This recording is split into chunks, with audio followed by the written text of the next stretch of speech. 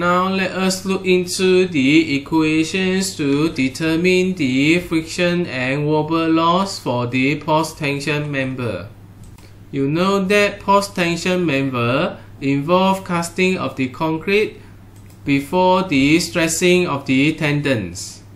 Normally, ductings are prepared within the concrete sections for the insertions of the tendon after casting, and the tendons are being stressed in order to induce pre-stressing load onto the member. The ductings are normally arranged in the curvature manner with the adjusted eccentricity along the span of the member in order to maximize the efficiency of the pre-stressing load. This curvature profile is assumed to be a part of a circular shape of an imaginary radius of the circle. For example, this is the curvatures of the tendon in the prestressed member. It is assumed that this is a part of the circular sections with an imaginary radius that forms this curvature. And because of the pre-stressing of the tendon within the ducting, there will be contact between the tendons and the duct. This will lead to frictions and wobble effects between the tendons and the ducts, and therefore this will lead to the losses due to the frictions and wobble. The equations to predict the friction loss and the wobble are given here, which is in the functions of P1, the pre-stressing load, and also the coefficients of friction mu. These coefficients of frictions can be referred from the table here depending on the conditions.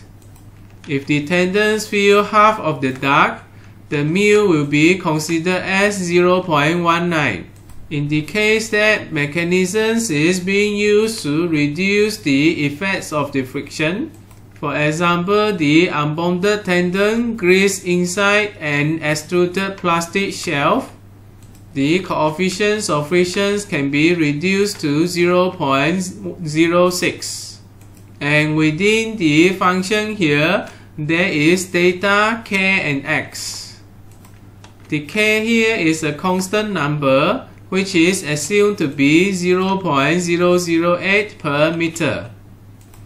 And the x here represents the total length of the tendon, which in this case is defined by x2 minus x1, representing the locations of the tendon. It can be more easily understood that the x will be referring to the starting and ending of the tendon profile, which for simply supported beam, it is equals to L. As for the data here, it is referring to the gradient of the tendon profile. The data here will be data 2 minus data 1, which are the angles of the tendon's profile here.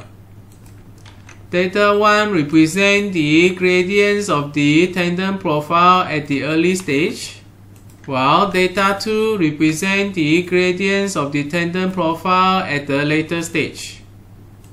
Assuming the gradient in these directions is positive, the gradient of the data 2 will be positive and gradient for data 1 will be equals to negative. So when data 2 is to be minus data 1, the differences in terms of the gradient will be amplified, which ultimately will be equals to the gradients of this data 2 plus data 1. In the case that the straight tendons is being used, both data 2 and data 1 will be equals to 0, and this will result in 0 angle here, and the losses will be solely due to this kx. In order for you to determine the data, you may use these equations. which is in the functions of the length of the beam and also the locations of the gradients to be measured. For theta 2, we take this as x2. As for theta 1, we take this as x1. There is a theta here.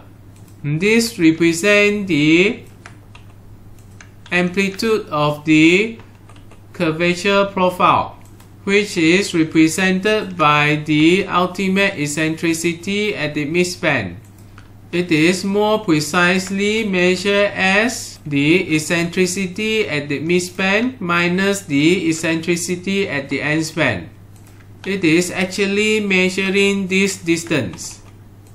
The deeper of this amplitude, the larger the gradient here, and it will lead to higher degree of frictions and wobble loss.